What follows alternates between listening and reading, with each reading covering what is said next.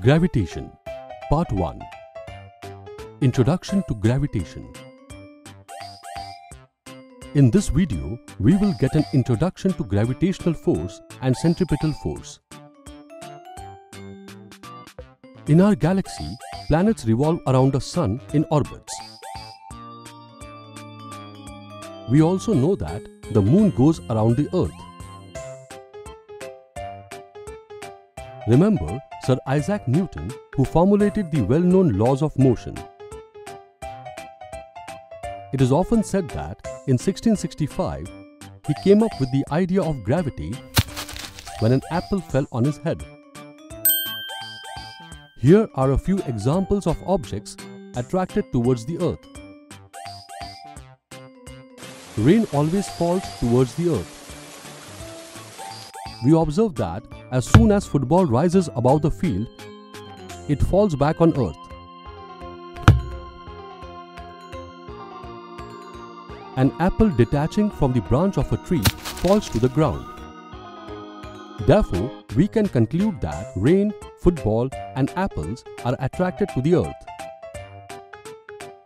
But do the objects also attract the Earth? If yes, then why don't we see the Earth moving towards the apple? It is because, according to the second law of motion, acceleration is inversely proportional to the mass of an object. The mass of an apple is negligible compared to the mass of the Earth. Because of this reason, although they both attract each other with the same amount of force, the acceleration of the Earth is much less compared to the acceleration of the apple. It is because of this same reason that we do not see the Earth moving towards the Moon. All the planets revolve around the Sun, as a similar force exists between them. Newton concluded that all objects in the universe attract each other. This force by which all the objects tend to attract each other is the gravitational force. Gravitational force is responsible for the motion of the Moon around the Earth, falling of objects on the surface of the Earth, and for motions of the planets around the Sun. Now, let us try to understand centripetal force. Let us do one simple activity to understand it better. Take a piece of thread and tie a small stone at one end. Hold the other end and whirl in a horizontal circle.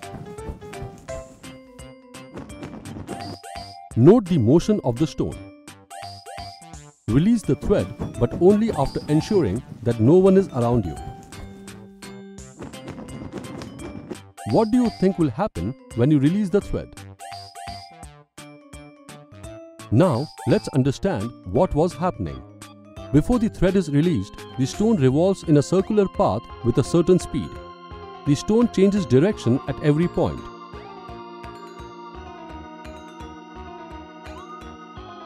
The change in direction of stone occurs due to the change in its velocity or acceleration. The force which maintains this acceleration and keeps the stone moving in a circular path acts towards the center. This force that causes acceleration on a body moving in a circular path and is directed towards the center of rotation of the body is called the centripetal force. If there is no centripetal force, the stone will fly in a straight line, forming a tangent to the circular path of the stone. One of the examples of centripetal force is the motion of the Moon around the Earth. The Moon orbits around the Earth due to the centripetal force provided by the gravitational force of the Earth.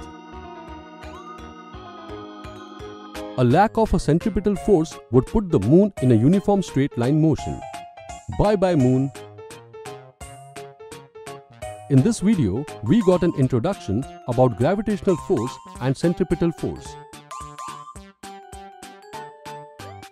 In the next video, we will learn about the universal law of gravitation.